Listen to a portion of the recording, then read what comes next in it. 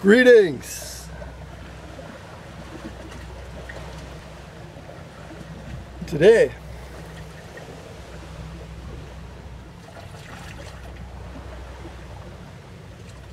we've got the granulator. The granulator.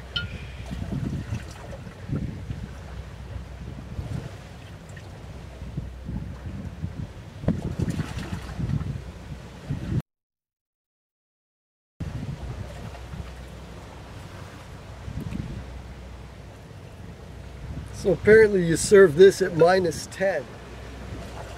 Today, we're going to talk about centrifugal force,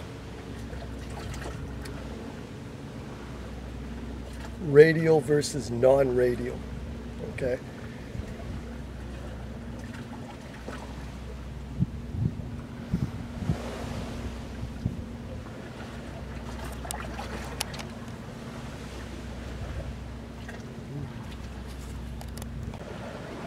Greetings! Today, we're going to talk about centrifugal force, radial versus non-radial. And we have the granulator, strong beer, supposed to drink it at -10. Yeah, right. Okay.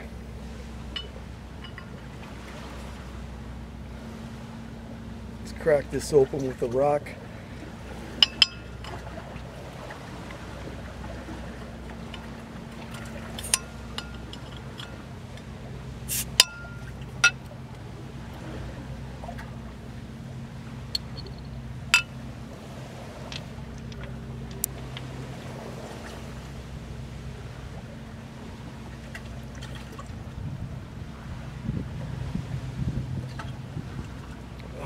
So good, even though it's not at -10, it's really good. Oh man. Okay, let's have a little more.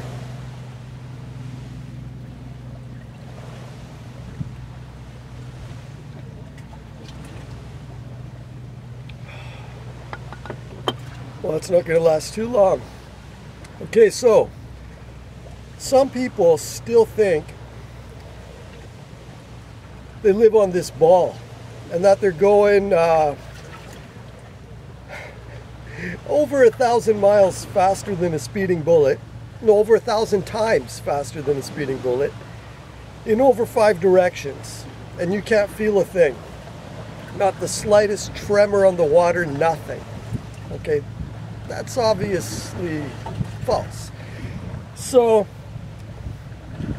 how they've been justifying this, it's between, well, they just want to talk about gravity, okay, and how it's so much stronger than centrifugal force, okay, 300 times.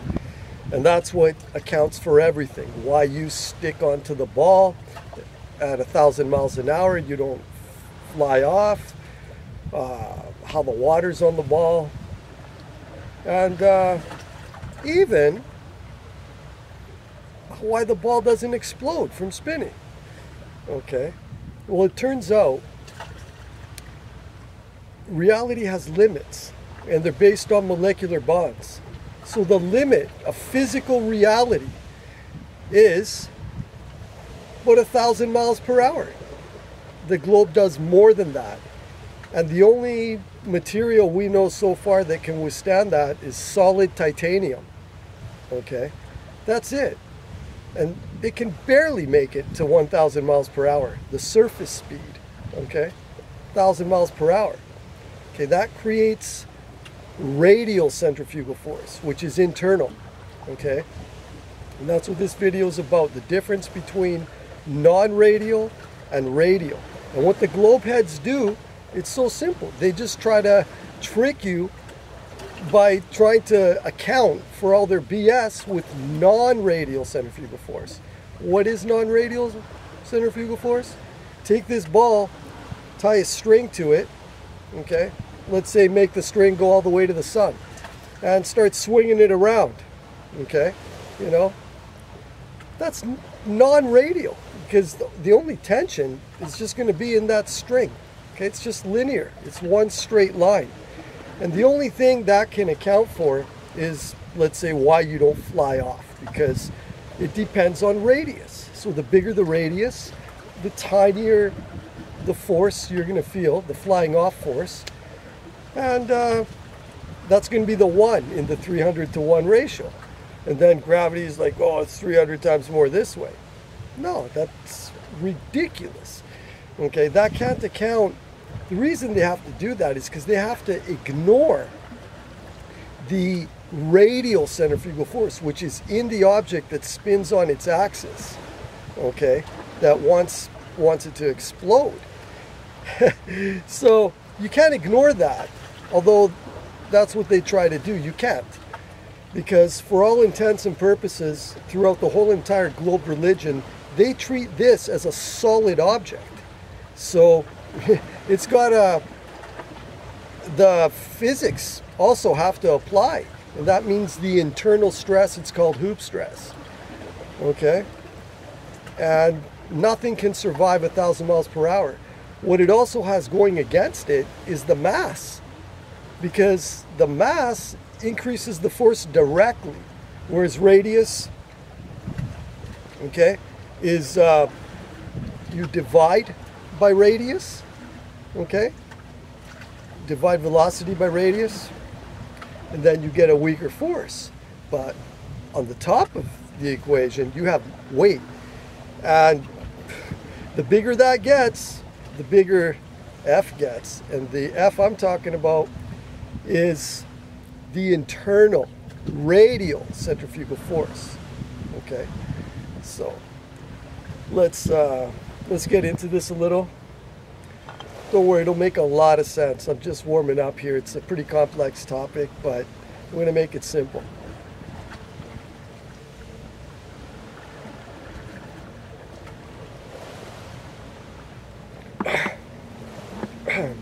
Okay, so what we're going to do, we're going to cheat in the globe's favor, okay, and we're going to use these two rings to illustrate the principle, so you can totally understand what the lie is in the globe religion, why it can never, ever, ever work, ever, period. Okay, so the main point I'm going to bring out here is that radius is only a variable in non-radial centrifugal force. When you get to radial centrifugal force, radius factors right out of the equation. Okay, and this is why. And this all you. Once you know this, that's it. The globe is done. So we got two rings here. Okay, 6-inch and 8-inch. Okay. So how does radius factor out of the equation? It's very simple. It's both on top of the equation and at the bottom. And so F equals, let's say, ma, mass times acceleration, right?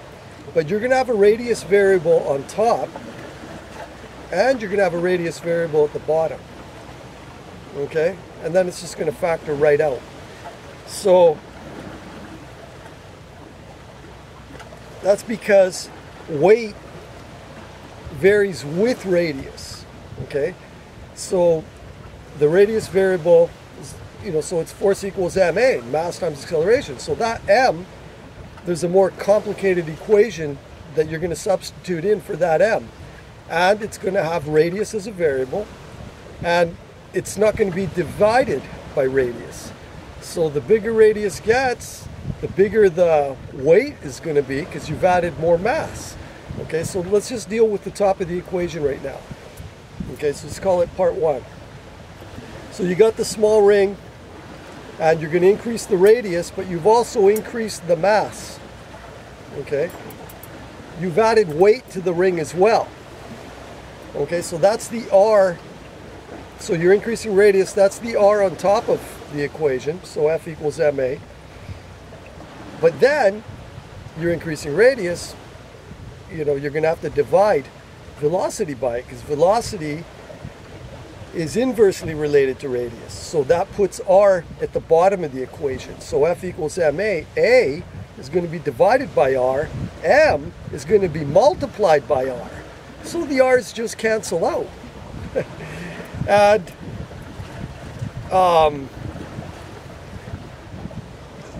the radius of fake globe Earth is, you know, a few thousand, several thousand miles. Okay, 6,000, 7,000, whatever.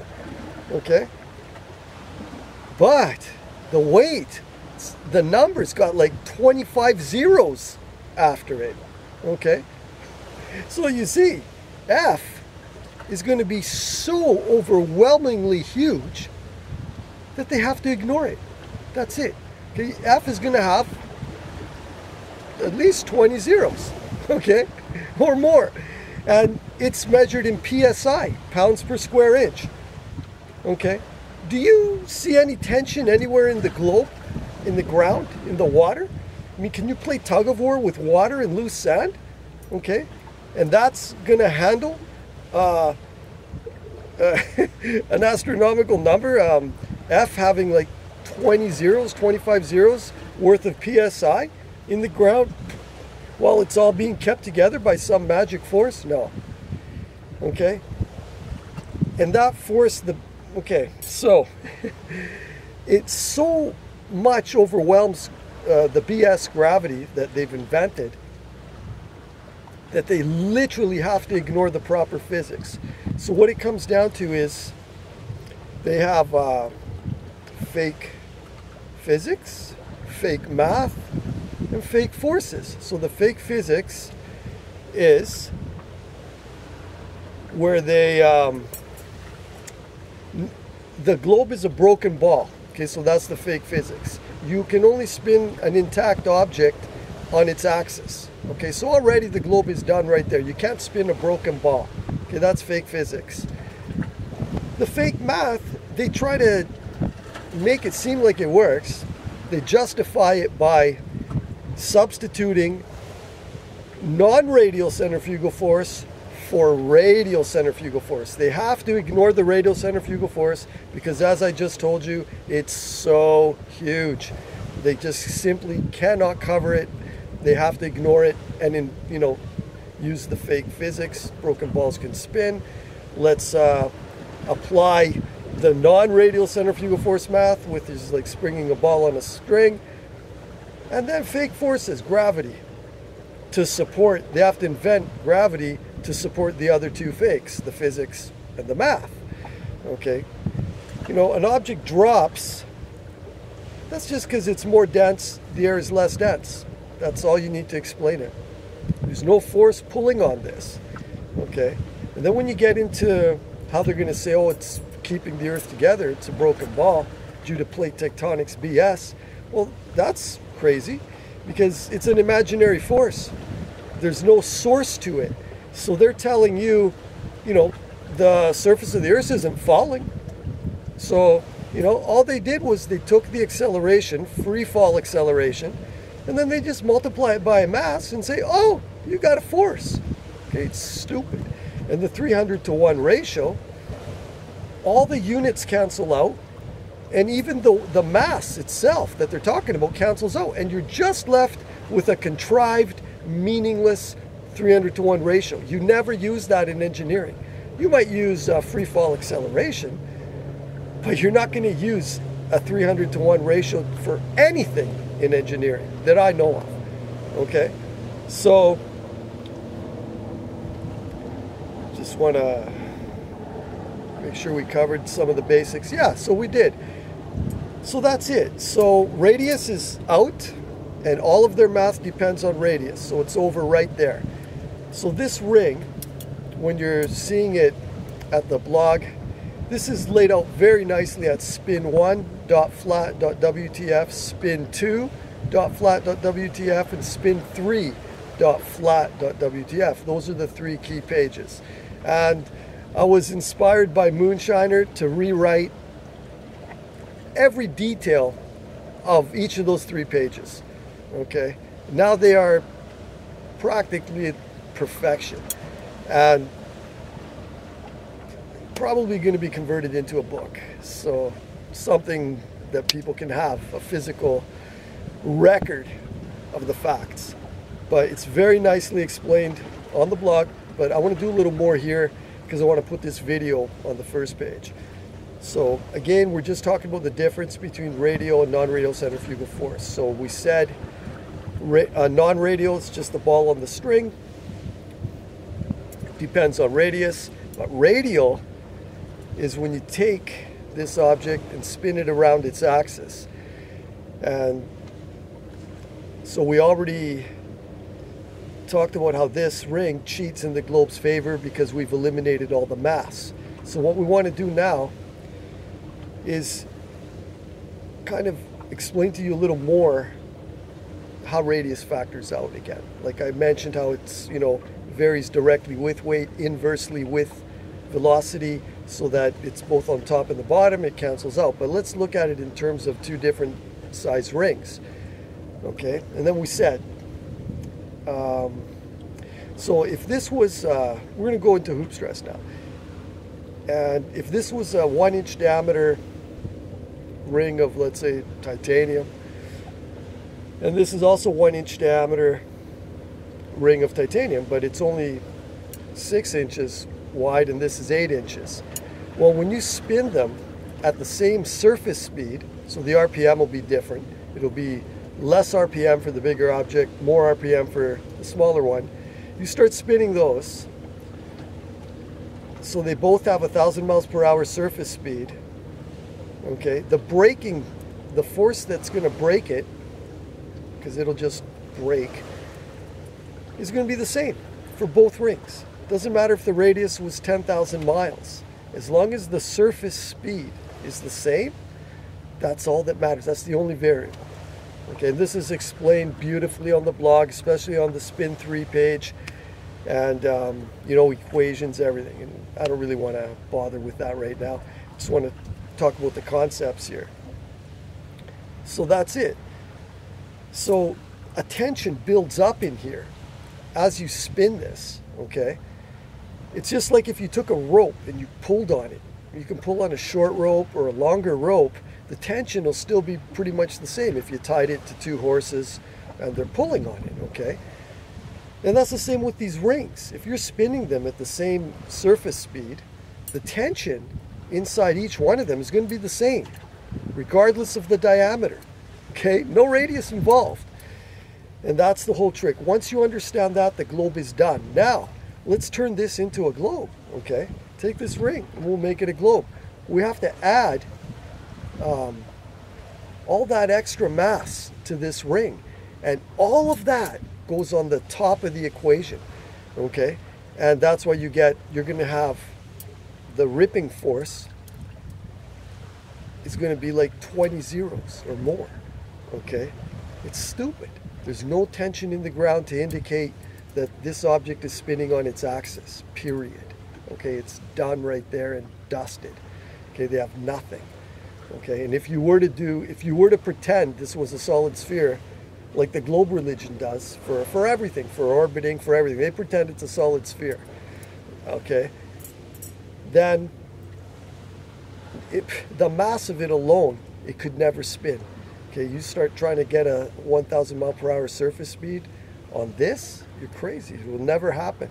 Just do a little bit of the calculations and you'll see the breaking point, which is total centrifugal force divided by 2 pi, F over 2 pi. And I'm talking about radial centrifugal force here, which isn't dependent on radius. And it'll be so huge, okay? So there's no way it can work. All right, so let me just have a sip here, make sure I've covered everything.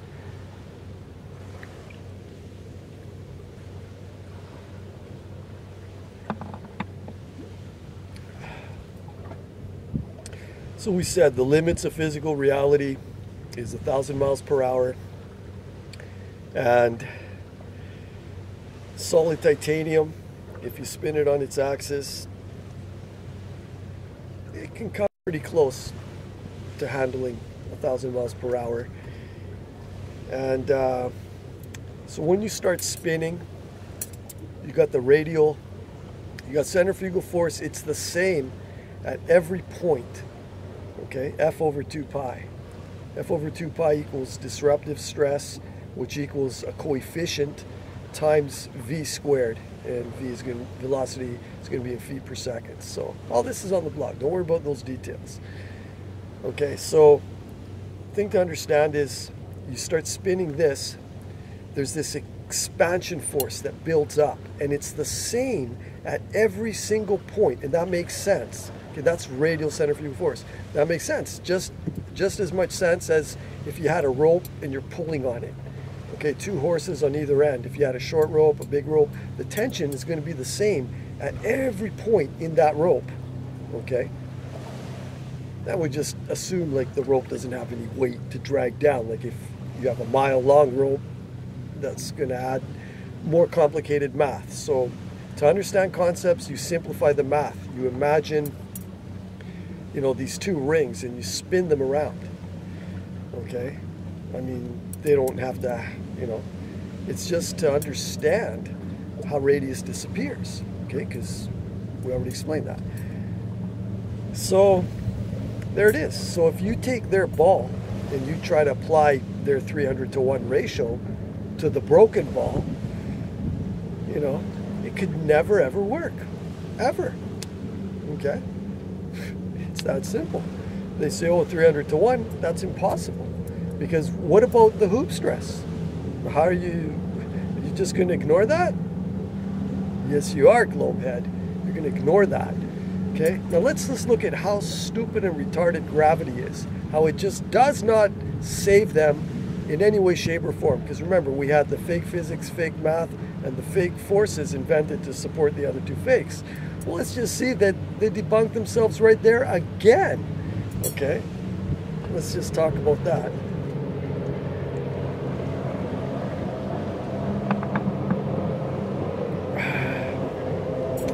So,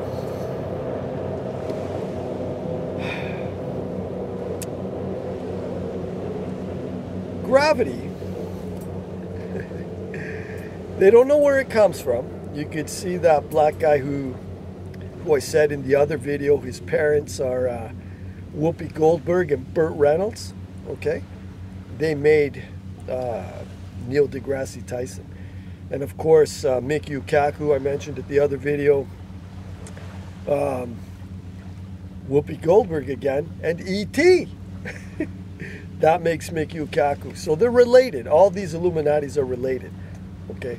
I just threw that in there as a bonus. But anyways, he admits, and you know, gravity is still officially a theory. Nobody knows where it comes from. Well, let's look at what they say. It goes to 0 from the surface out, and then back to 0 from the surface towards the center. Well, wait a minute. That's crazy. Imagine a bicycle wheel, okay? And they're saying gravity keeps the ball from exploding, okay? That's what they say. So they're ignoring the magnitude of the braking force that has to be, you know, present, and it's not. And so they're just going to say, well, you know, gravity, I mean, think about it. The spoked wheel, sorry, I lost track there. The spoked wheel would make sense. Like if you imagine gravity as being the spokes, and the spokes are like holding the objects on the surface, and they're right at the center. Okay, so the spoke goes right to the center. But if gravity goes to 0 at the center, okay, 0, well, how would you have to try to demonstrate that with a spoked wheel, a spoked rim? Because I can understand, you know, it could make sense. You got a pulling force and it's kind of keeping it all together somehow. You'd have to file the spokes until they weren't connected at the hub anymore. Okay, so that'd be like taking your ball on a string, the globe on a string, okay, but cutting the string. So what's holding the globe going around the sun? Or what's holding the different plate tectonics together when that force goes to zero towards the center? It'd be like cutting the spokes off on the bike tire. And then also the rim of the tire is also in sections. It's just all going to fall apart. It's going to fall to pieces. So you see how stupid the globe religion is. It's a total religion. It debunks itself. There is no science to the globe religion. It doesn't have a working model. It's a complete fraud based on lies. Okay? And we just talked about some of them here. Okay? It's beautifully organized at the blog. Okay? You need to let that sink in. Okay? So even their bogus, their gravity and their 3:1 ratio, it doesn't work. Okay? At all. Period. Okay? They try to say, oh, it applies into a segment. No. Okay? You can't say there's less gravity. So even their version of gravity relies on an intact object. Okay? You can't spin a broken ball, but let's say you got this gravity pulling on it, on all the pieces. And they say, well, if you got 10 strings pulling on the one piece or one string, no, it doesn't work like that. Okay? It doesn't work like that.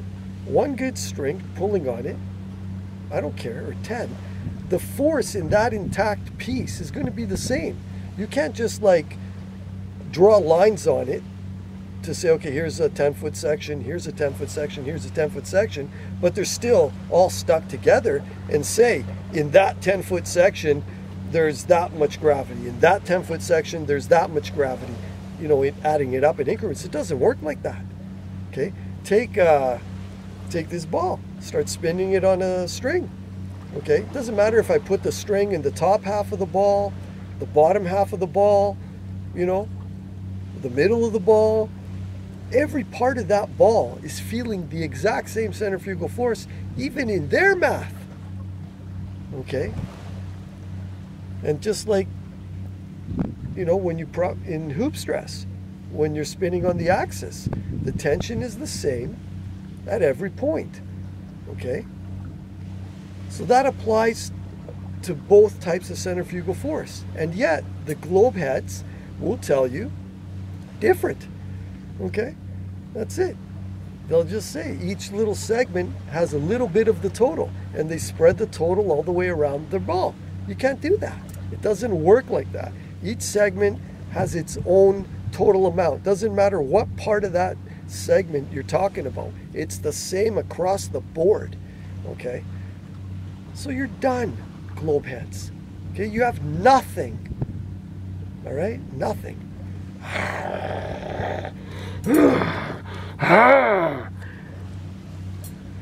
Okay.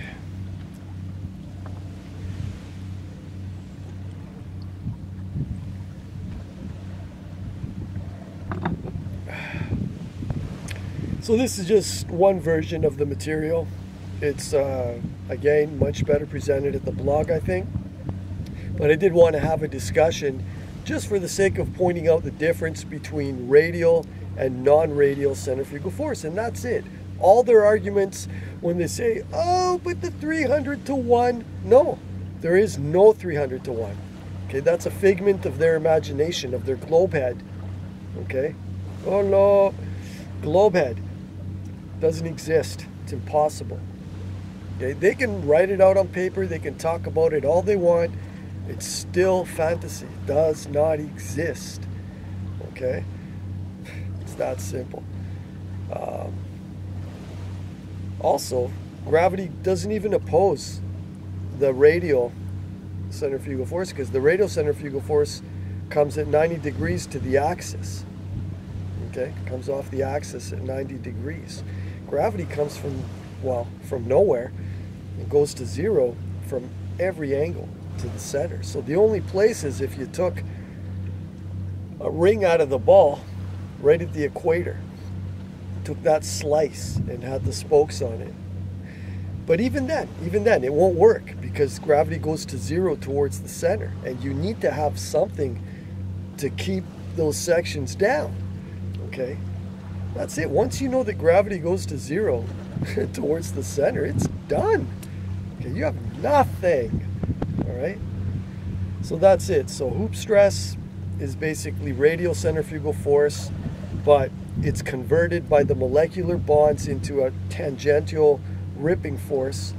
So that just comes off at the sides. Okay.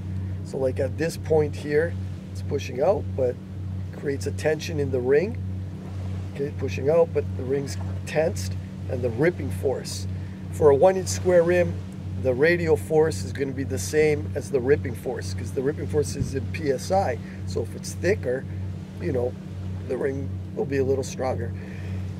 But when you just want to isolate the principle, you want to use the simplest math possible. That's how it's explained in the engineering books, and that's it. So the ripping force is going to be the same as the radial force, F over 2 pi for a 1-inch square ring of any material. And so that's it. And what more could I say? There's no tension in the ground to indicate that either gravity is pulling all the pieces of the broken ball together, or to indicate the ripping force needed to be present in an intact object that's spinning. There's no tension in the ground, so it's done. It's just a contrived fraud, mathematical fraud on paper, and that's it. Anybody can just take free fall acceleration and start multiplying mass to it and inventing all this bullshit physics. You know, it's distributed incrementally and all that BS. It doesn't work like that, okay? Jeez. I was going to do drawings and everything, but I don't think I need to. I think that if you just go to the blog, all the drawings are there. But if you want, I can do a few drawings. Why not? Got the paper right here. So let's just, so the video's over. I just wanted to point out the difference between radial and non-radial centrifugal force. Let's just go over that quick here. So you got the ball on a string. Okay, the globe Earth has to account for the string because it's not there, and the hand that rotates it. Okay, they can't account for those two things, but the Earth is somehow spinning. Okay, stupid. And gravity goes to zero at the center, where it actually needs, it should be the same strength all the way through, because you're attached at the hub, because you're trying to hold those top pieces in. Stupid. So let's just see the stupidity here.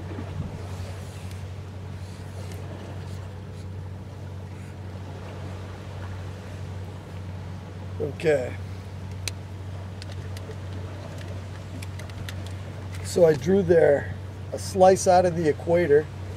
Okay, different segments. We'll just color them in a bit.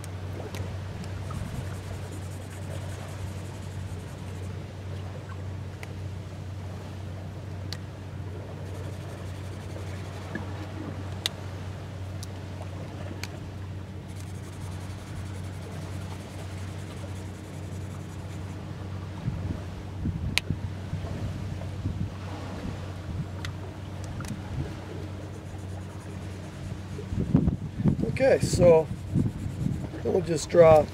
So this is a similar diagram as the blog, and it would make sense if gravity did not go to zero at the center. Okay, but it does. Okay, it's just a void here. Okay.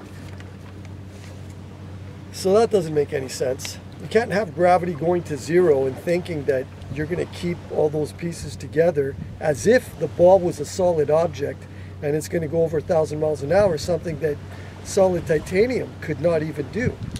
Okay? It doesn't work like that. So I'll just give you the equation.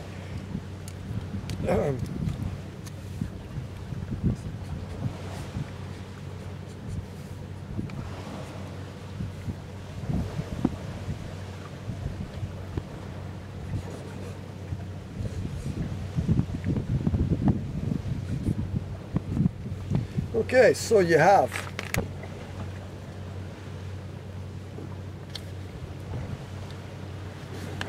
Hold on.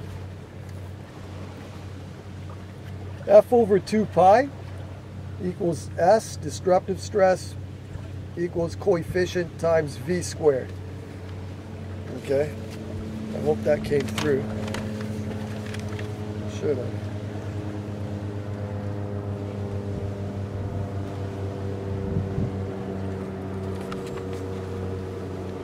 Okay, that's the relationship. Radius is not involved at all.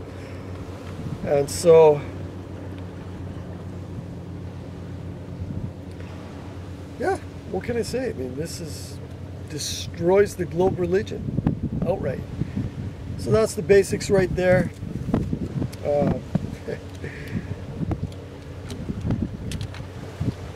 I'm glad that, you know, I did the video as simply as I possibly could. Yeah, so that's it. It's just fake physics, fake math, fake forces. There is no way they can account for their spinning ball, period. That's it. You can't spin a broken ball. It has zero tensile strength. You need tension. Tension is created when you spin something, okay? And so there's no magic force that you don't know where it comes from, and it's somehow making everything just peachy, keeping everything together on Earth, right? Sure it is. No, it's not. Okay? And that's it. And that's the end of the globe.